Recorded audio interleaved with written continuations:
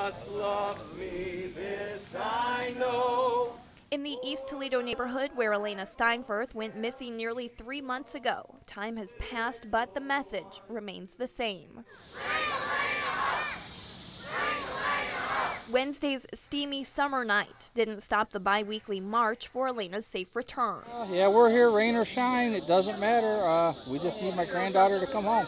To many of the family members and friends who gather at the vacant lot, Pastor Steve Sayers is instrumental in keeping the faith during difficult times. It means no matter how dark the darkness gets, how black it gets, it cannot overcome the light. And it means a lot. I mean, to have prayer, of course, you know, you've got to keep God in your life and you know, a lot of faith and hope, and they help us. They help us get through it.